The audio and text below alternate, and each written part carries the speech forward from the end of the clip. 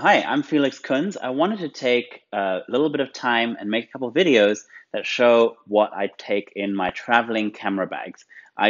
Usually I take 4 bags, sometimes 5, and I have lots of experience with traveling, and I've come up with so many little things that make my life a little bit easier, and kind of want to walk you through each little item and my thought processes.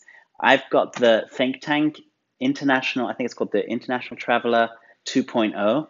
It's rated for all international and domestic airlines because some have different size restrictions and overhead luggage. By the way, I'm wearing my AirPod so I can record the audio because I don't have a lapel mic, so it's not for fashion's sake.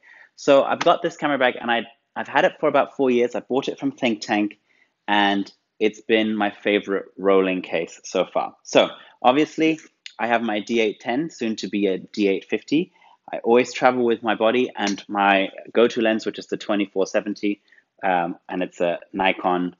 So that's the first thing in there. I have my Sekonic light meter. Let me see which model number it is.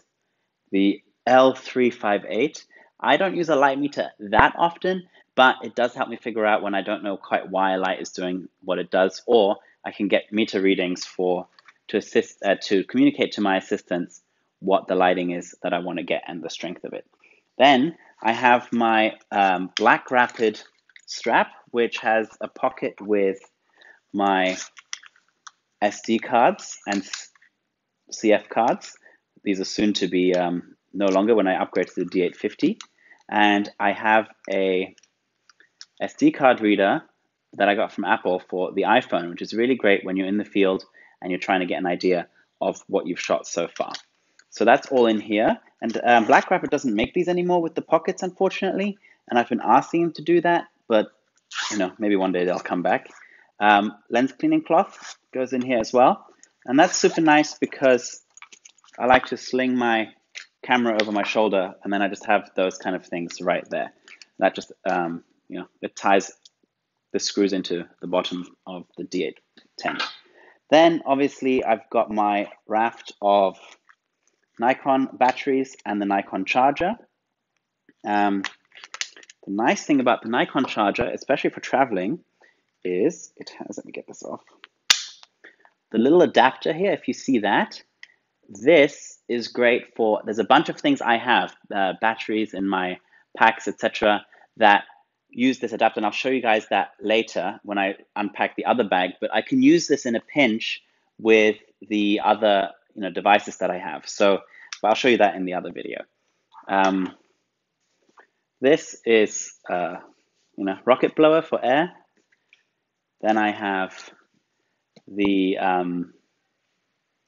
another lens cleaning cloth here. I also have this Lumu light meter, which Lumu Power it's called, which is an iPhone light meter, and it also does color white balance readings, which is super useful. And this used to cost thousands and thousands of dollars to have a device that does this. So that's really great. Then I have various sizes of ND filters and polarizing filters. Most of them are for the 70-200, so that's super useful. And I use them rarely, but when you don't have them, you really need them. Let's see. Then this is a thing that people will ask me about. I carry a box of images that are a lot on my work, and there's also posing inspiration from other people. And I'll use those as reference because when you're on a shoot, you can just say, right, I want you to do this pose, or let's get you inspired by this pose. And it's also great for, that moment on a shoot when you're like, oh, I can't think of what to do next. You just use these inspiration images. And I have so many inspiration images in here. I printed off some of Sue Bryce's men's posing, for example, and I just use those. And that's something I really depend on a lot. So I always take my inspiration box with me. I print them on 4x6. I have a little printer at my office. Good. Then, let's see, I carry my 50mm prime lens, goes down to 1.4. It's really great when I want to just shoot in low light. And I have a 35mm 2.0 lens that I go with, and an 85mm 1.4 as well from Nikon. So that's my lenses that I travel with. I don't own a 70-200 because it's so heavy for traveling and I hardly ever need it. The other thing I have, my Hoodman, which is great for when you're shooting in broad daylight and you can't see the back of the camera because your screen isn't bright enough to overpower the sun.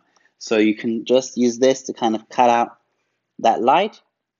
And when you can't tether, then you just put this over the back of your screen and it makes it so that you can actually see the screen and see it in a way that's true to what the actual images are.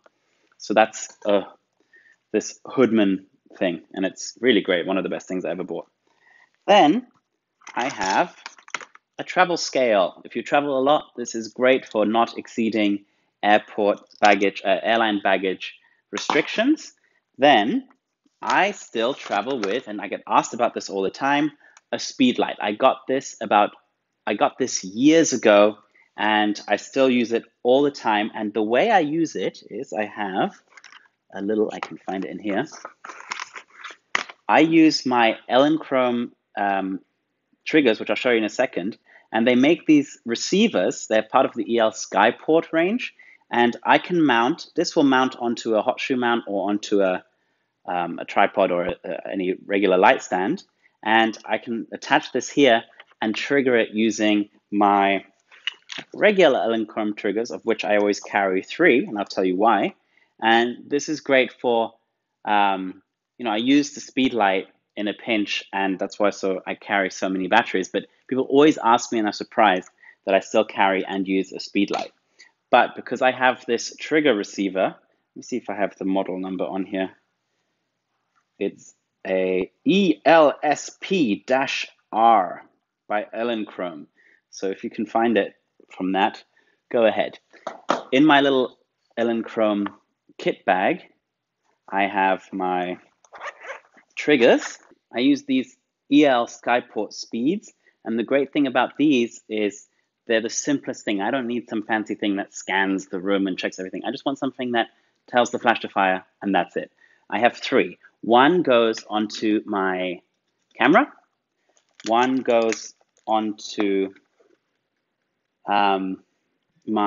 where's the behind the scenes camera is in my laptop bag, which I'll show you. And one is for spare if one of them runs out. So I use these guys, and they will trigger this light. So that's great for shooting with a speed light in a pinch. So the boring stuff. Got a bunch of hard drives, and I've got, let's see, a traveling drive. This is a 2 terabyte laptop platter, and I use a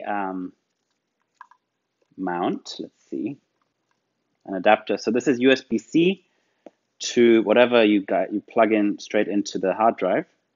And I use these platters because they're super cheap, they're super easy to carry around, and I can just connect this straight into the laptop. It's great for traveling. And I put them in an anti-static case, super easy. And then I have a backup of that. So when I'm on location, I sync these two. So that's 2 terabytes each. And I have a drive just for kind of other stuff that aren't shoot-related things on here. And then I have the adapter for the one drive and the adapter for the other drive. And that's pretty much what I have here. In the lid, I keep, obviously because I'm shooting with a speed light, a bag of batteries, very fancy. I have various cables and adapters, and I get these little USB 2 to USB-B, I think, to USB-C adapters. I have a bunch of those because I'm going through the adapter hell with the new MacBook, which you'll see in the laptop bag video. I've got a lens cleaning kit, very beautiful, in a plastic case. And let's see what else is hidden in here. I have a pocket with my business cards. I won't show you guys my phone number, but I have plenty of those because you never know when you need them. There's one other thing I want to show you from experience I have in here.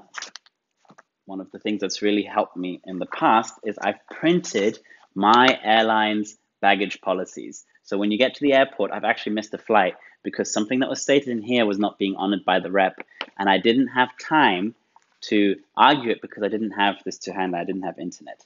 I also have a printout that tells me I sometimes get media rates from airlines. That's a whole other subject, but I got a printout from the airline rep that gives the rules of media rate bags. And that's really helped me in the past for when you turn up at an airport at the last minute and you don't want to start having a conversation about what someone thinks their baggage policy is you just have it right there. So that's the inside of my camera bag. And I'm going to show you guys the laptop bag next in another video. Thanks so much for watching. Please do subscribe. It does help me make more of these videos. I like kind of breaking down my process and showing other photographers how I'm doing things. Feel free to comment. I love hearing what you guys think, any questions you have or anything I could answer and explain more. If you go out and use some of these tips, please do let me know. I love hearing that kind of thing. And don't forget to subscribe. Thank you.